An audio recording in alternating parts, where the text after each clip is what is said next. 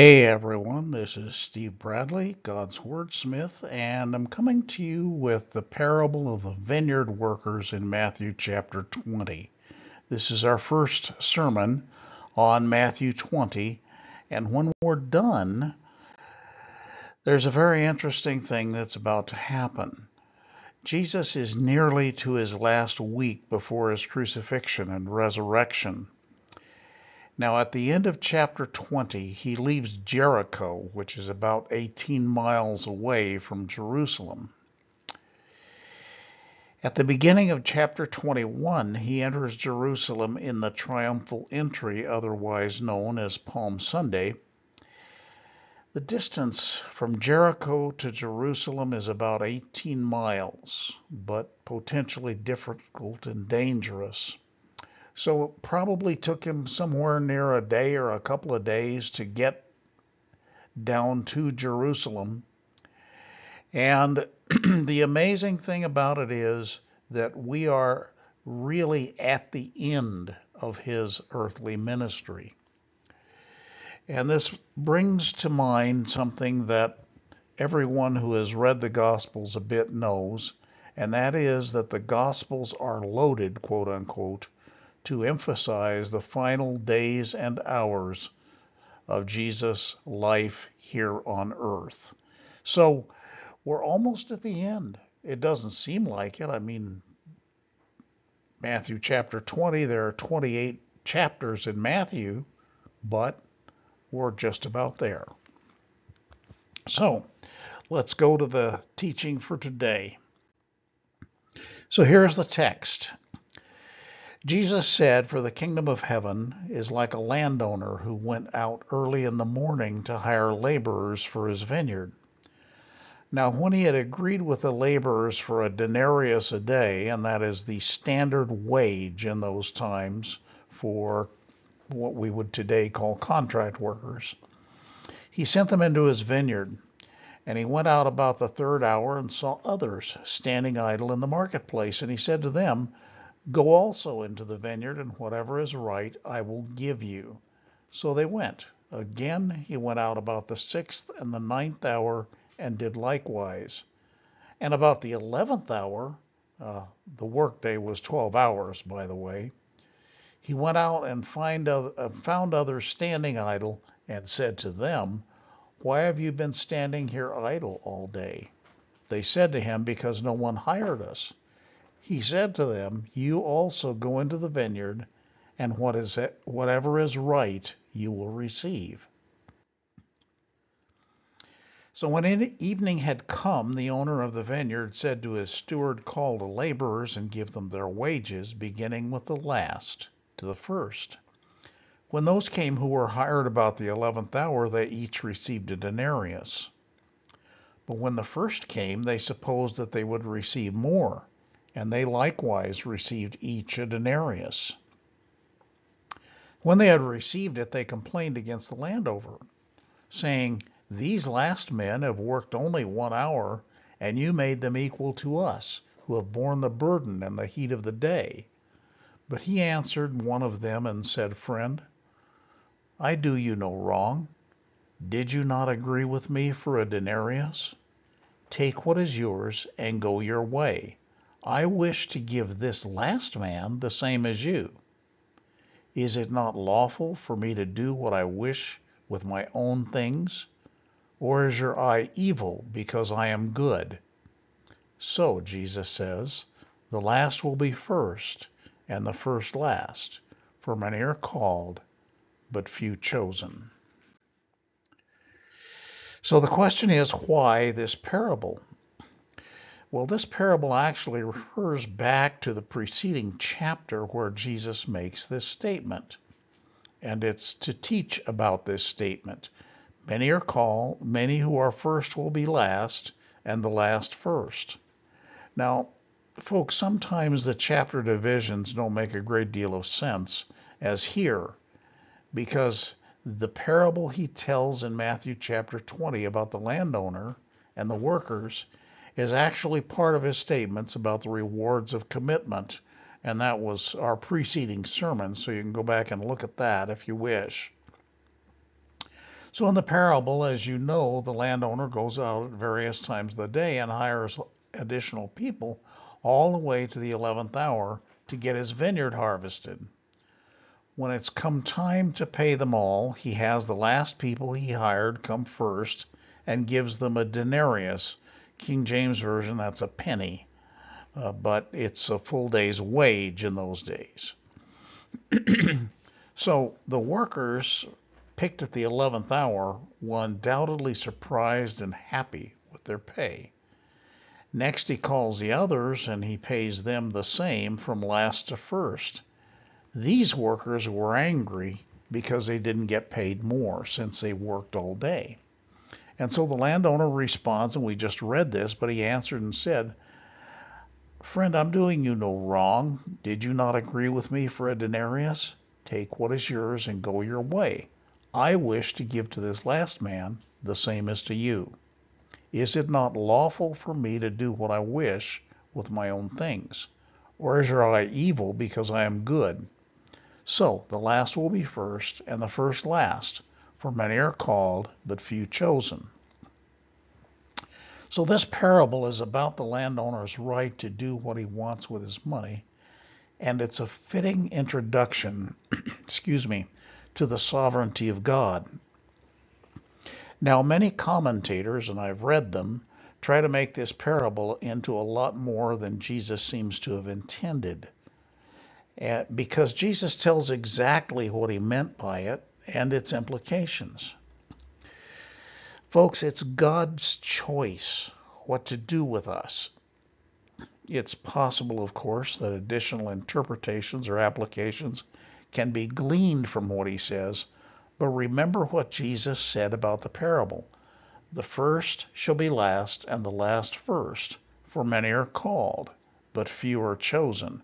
That was his statement about the meaning of the parable, and we kind of need to restrict ourselves to that.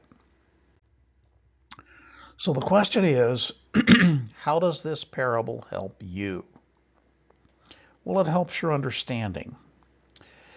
For example, see Psalm 139, verses 15 and 16, where David says, and this is one of the Psalms outside of 1 through 72 that was written by David, "My frame was not hidden from you when I was made in secret, and skillfully wrought in the lowest parts of the earth.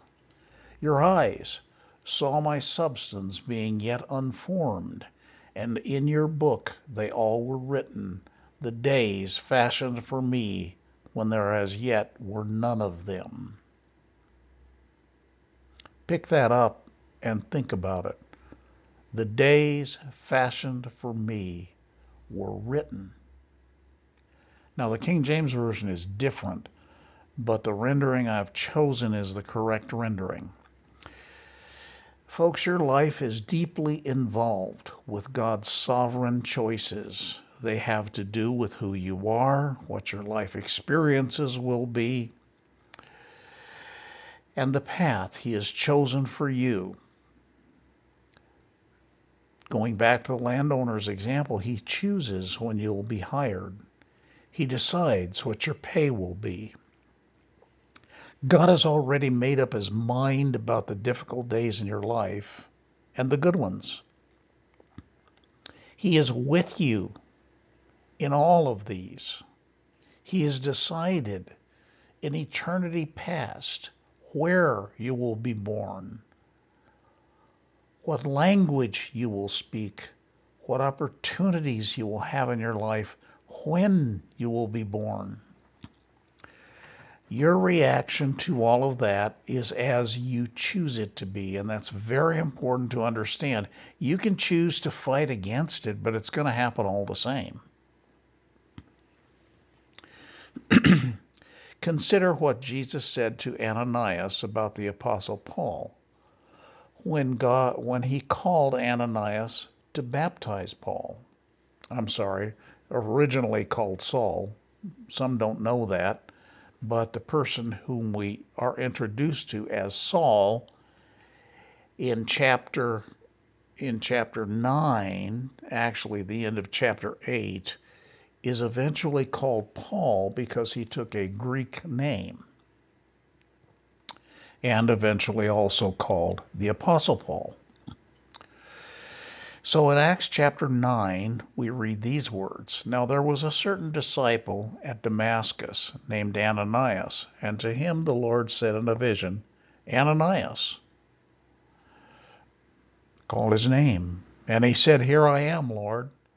So the Lord said to him, Arise, and go to the street called Straight, and inquire at the house of Judas for one called Saul of Tarsus, that is, Paul the Apostle.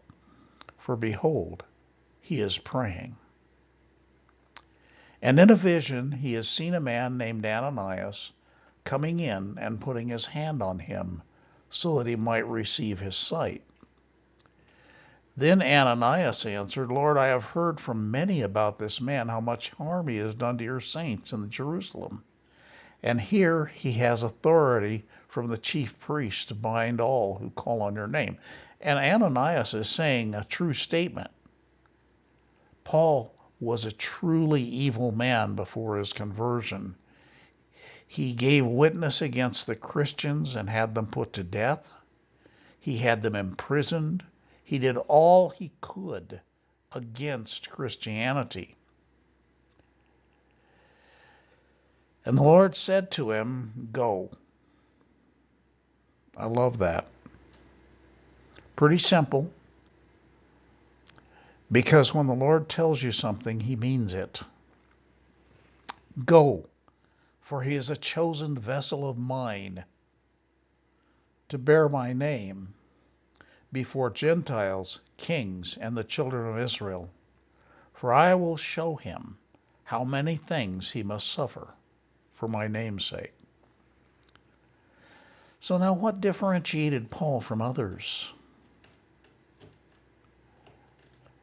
God's sovereign choice. Think about it for a second. God said, Paul is mine.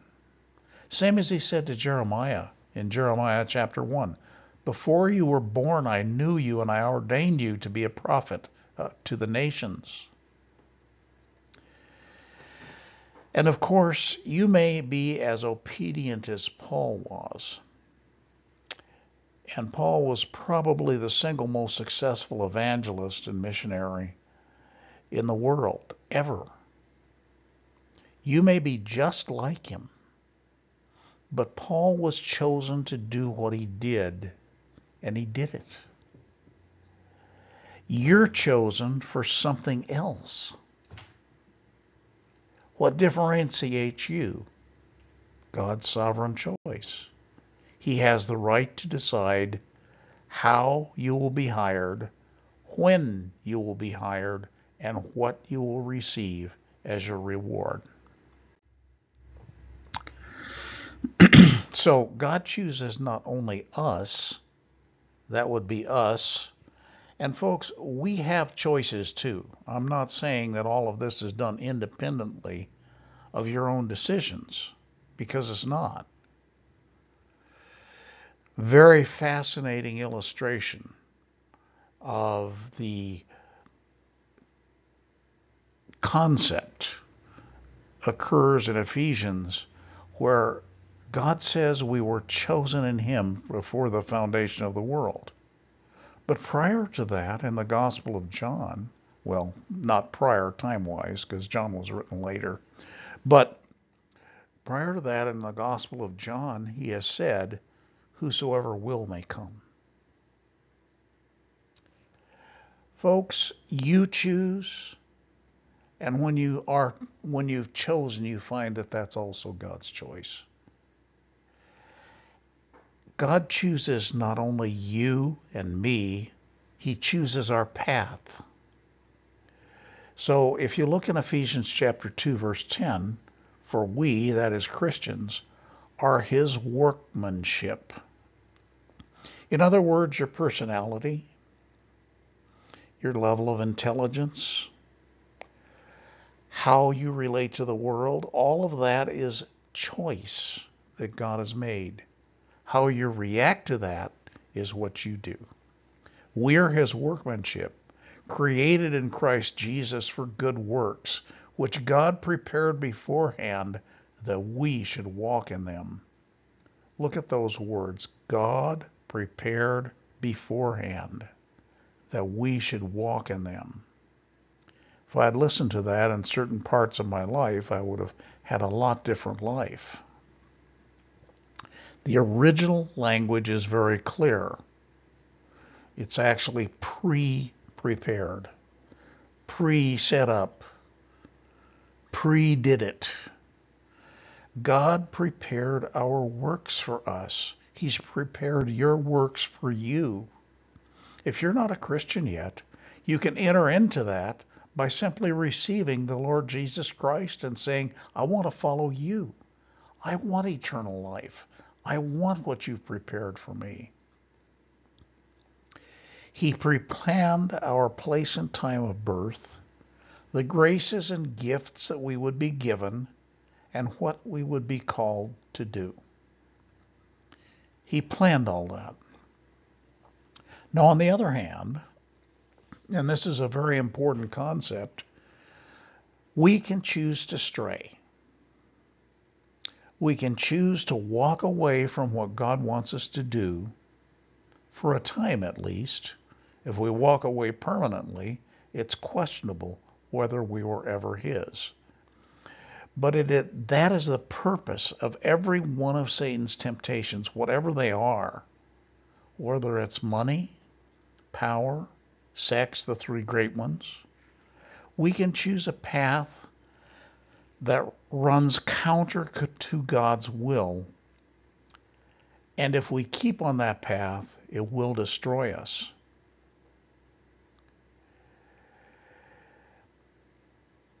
However, we can also choose to return to Him and do the things that He called us to do in the first place.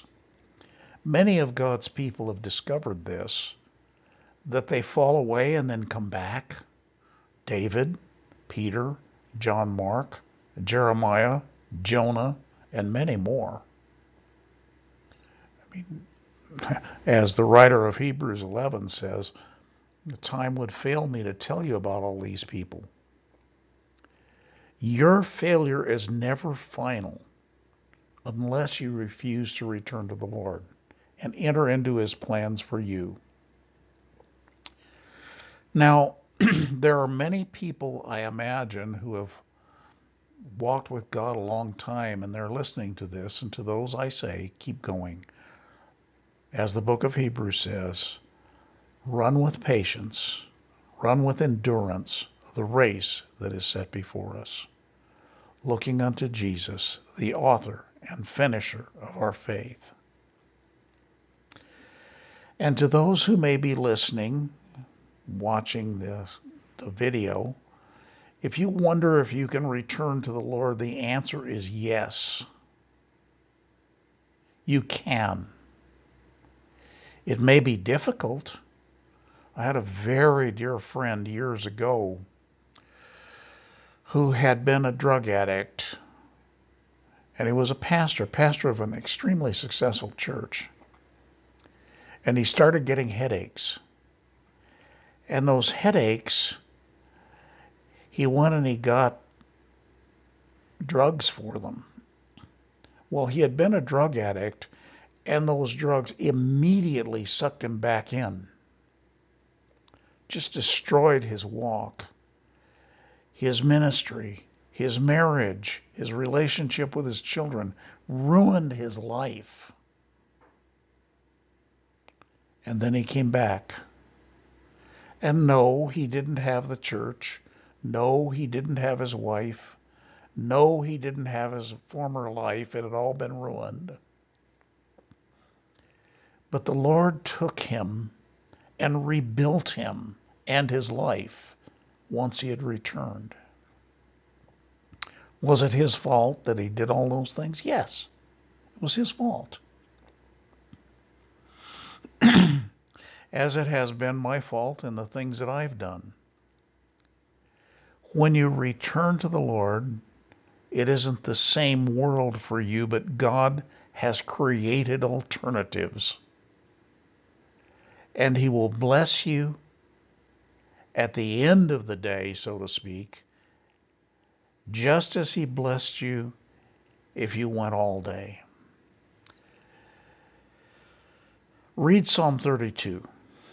That is one of the most wonderful psalms in the whole Bible. And when you read it, you think about all the trouble that David went through during his time away from the Lord. And then you realize when he confessed his sin and he turned to the Lord, there was a complete emptying out of all of the evil in his life. And God took him back. And he's calling you back, if that's you. And to the final group, to those who are just now being called into the vineyard, so to speak, I say, you will not be disappointed. There is no disappointment in Jesus. There just isn't.